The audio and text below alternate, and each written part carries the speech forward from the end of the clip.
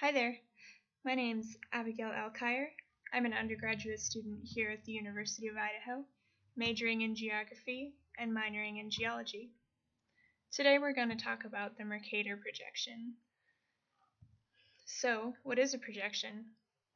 Well, it's basically the reason that this map looks different from this map and this map. A projection is an attempt to represent our three-dimensional Earth on a two-dimensional surface, like a piece of paper. So here we have the Earth, which is a sphere. Actually, it's not a sphere, but an oblate spheroid. But to make things easier, we generalize it as a sphere. Anyway, so we have our spherical Earth. But how do we put it on paper? Well, we need a common reference mechanism. So we add lines of meridians and parallels in the form of a graticule. Next, we'll place a light in the center of our sphere. The shadows of the graticule and features of the Earth are now being projected. To project it onto paper, let's put a paper cylinder around the Earth. Now we have what is called a cylindrical projection. Now imagine those projected shadows and features sticking to the paper. If we unroll the paper, we get something like this. The Mercator projection is a cylindrical projection, hence the use of our cylinder earlier.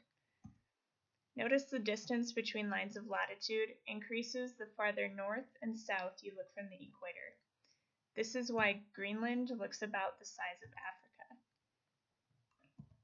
The Mercator projection was designed in 1569 for nautical navigation, as it preserved direction and kept sailors on course. If they set a constant bearing on their compass according to their Mercator map, they would always be accurate in their navigation. But again, this projection heavily distorted the size of features toward the poles. But this was no concern for sailors, really. Different projections are chosen to represent area, distance, direction, and shape as accurately as possible. And no map in the world can represent all four aspects correctly, so there are compromises. There are three basic types of projection, and each one distorts and preserves different aspects in the map. A cylindrical projection preserves shape and direction while it distorts areas and distances. Conic projections preserve areas and distances while it distorts shape and direction. And azimuthal projections preserve areas and distances along the point of contact between the Earth and the plane. No map can perfectly represent the world, so it's good to remember that something is always being misrepresented, and to take each map you see with a grain of salt. Thanks for listening.